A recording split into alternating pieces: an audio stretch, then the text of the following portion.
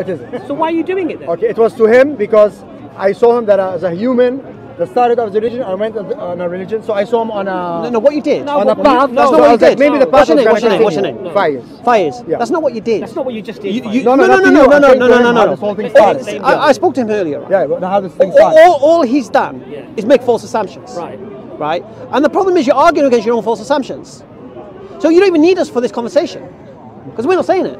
Okay, so your answer would be what then? So I'll give you an example. My assumption. He assumed, I'm going to read, because you accepted you learned this, he assumed that because Christianity and Islam can't be reconciled, then if Muhammad and Jesus were alive today, they wouldn't be reconciled. So he'd assume that I would believe they were arguing. But then he was arguing against that position, saying no, they would be friends. And I'm like, yeah, but I agree with that.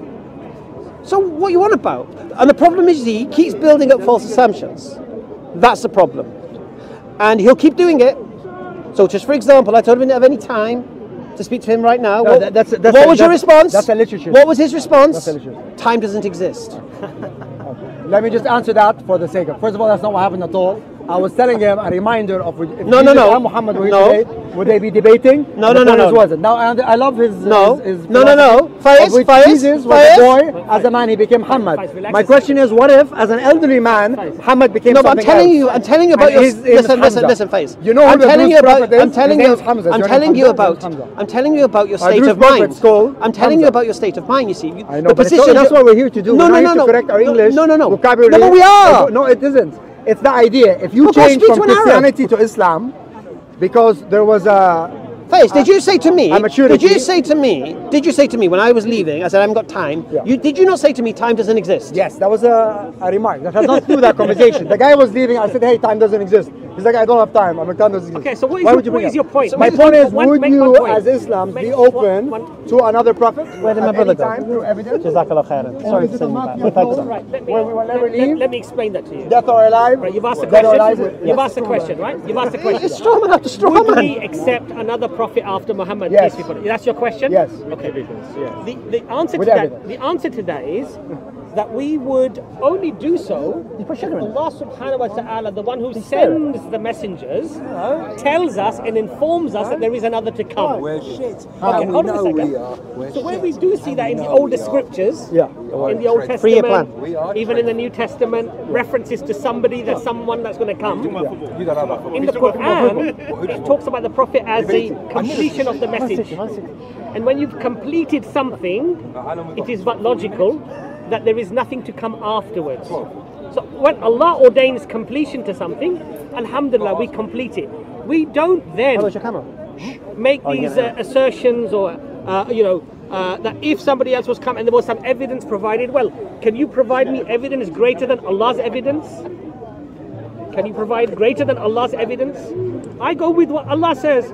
If Allah says He is the seal of the prophets, the last of the messengers, alhamdulillah, as a humble servant and slave of Allah subhanahu wa ta'ala, this is enough for us. If now somebody says, I have some evidence, you may have some evidence that you feel is evidence, but does it trump Allah's evidence? Tell me, does it? So you basically, no it doesn't, and you've closed it. No, it doesn't. You've closed the argument. So of course. Because no way can anyone come, because the book is telling us this was the last message. Listen to what you just said. The last message, Listen to what you just said. You said, Allah says it, so now you're saying it's closed. Brother, not to close it would be an arrogant fool when he admits that Allah has closed the matter, that you wish to reopen the matter. What authority do you or I have to reopen something that Allah has closed? What authority do we have?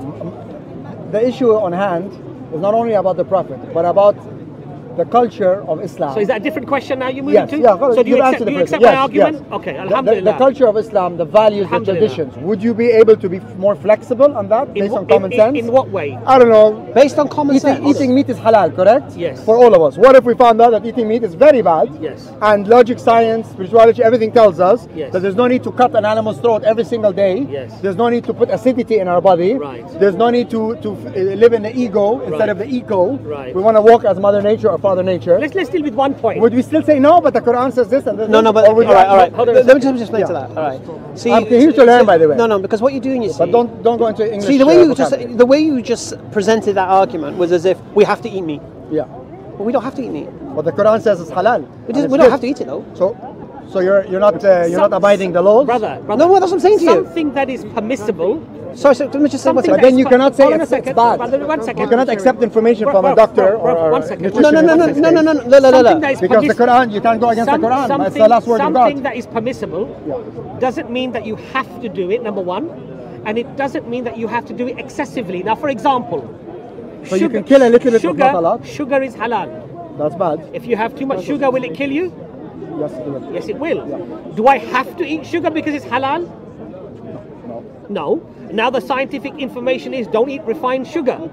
So should I say, no, Allah's made it halal, I'm going to have... Yeah, but sugar, you're not ending anybody's life. My point to you, my point with is... animals, you're killing animals. Of course you are. You're killing yourself. You're killing bread. No, but you're not killing in the moment. This is cane sugar. It's a just so I understand your argument. Let's concentrate just on one second. I want to concentrate. Just so I understand your argument.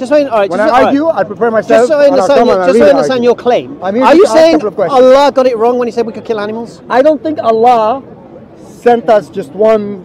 I mean, I think there's nothing wrong with living with the right question than the wrong answer. There's nothing wrong with having ijtihadat and evolutioning our minds, going up on higher frequency, higher vibrations. And I'm completely against this idea that you cannot look at any other source of information. You just completely ignored what I just said to you. Yeah. So I'm going to ask you again. Yeah. All right. Are you saying Allah got it wrong when He said we could kill animals to eat? Yes, and not Allah, because for me Allah didn't write that book. Right. Messenger. One second. Okay. Just like That's Buddha, enough. Jesus, That's enough. all that, Sorry, yeah. okay. No way that Allah Do you believe? He doesn't have to write the book. He doesn't even speak in words. I'm very relaxed. Do you believe? That's how I am. Do you believe? Do you have a lot of coffee in the morning? No, I don't. You don't have coffee. It's probably a good thing. Completely against It's probably a good Do thing. you believe the Quran is the word of Allah? I believe the Quran was written by a messenger. That wasn't my question. Do you believe the Quran is the word of Allah? Is the Quran the word of Allah? The final word of Allah, part of the word of Allah? I mean, a bird is part of Allah. Do you believe the Quran is the word of Allah? The words of Allah? Yeah. The final words or the word of Allah? There's a difference. Because there's no difference. Look, if it was the final word, or if it wasn't the final word, it would still be the word of Allah. No. You used to eat a Big Mac. No. You're opening a door to him. Don't do that. Really good. I'll explain why. Bacon was bad. This is a continuation of thoughts coming from Focus. Focus. Do you believe the Quran is the word of Allah? Part of words of Allah. Do you believe the Quran is the word of Allah? The final word? Or the word? If you think something came after the Quran, you can make your claim, I don't mind. Yes. But the Quran, is that the word of Allah? The Quran you have access to, no. The real Quran, yes. No. Yeah. So who do you believe the author of the Quran is? The Quran you guys are looking at is a manipulated one, just like Al-Saud and Al-Saudiya with their whole alignment to Muhammad has been manipulated. Who do you believe? The actual Quran, yes. Right. Do you believe Muhammad was a messenger of Allah? He was a spiritual guru, just like all the rest. Do you believe he was a messenger of Allah? He was a spiritual guru, just like all the rest. Was he a messenger sent by Allah? Just like all the rest. No, he was a guru. He was a guru. Okay. Did the words he come with come from Allah? From higher learning, higher consciousness, yes. Did the angel Jibreel talk to Muhammad? Based on your historical scriptures, yes. Right. I don't know. I'm following by your information. Okay. I haven't seen proof. I'm You're not saying that yes, we're gonna go ahead. I've not asked you. My issue is not Muhammad. Allah. No, it is. The that is your issue. Of the Quran. You guys are closing it. No, that is your issue. Other information to that is your issue. Because what I'm doing, you see. Why are you scared to let information in? What I'm doing, I'll explain to you. I get your information. All right. Do you accept this then? Let me make it. Let me close it. Let me reverse it. Face. I respect that. All right, face. Let me explain something to you. If I believe Muhammad is a messenger of Allah, and I believe the Quran is from Allah, and the Quran says the religion is completed and Muhammad is the final messenger, do you understand why I don't accept anything else after that? No, because when I was young, it was about the ego. As I grew up, it became about the ego. Stop. Change and Face. Why can't the Quran evolution? First thing, this has nothing to do with you. The question I just asked you. It's transformation. No, the question I just asked you had nothing to do with you growing up. It actually had nothing to do with you.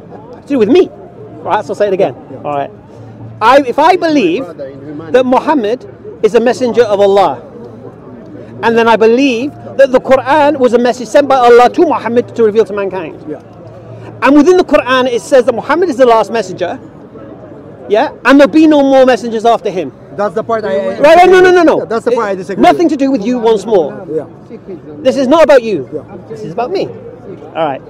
Do you understand? If I believe that Muhammad ﷺ is a messenger of Allah, and that the Quran came from Allah, and the Quran says Muhammad is the last messenger, and there'll be no more messengers after 100%. him. It's closed deal. Do you understand why it's closed deal? Yes. Right. Thank you. Right. I understand that.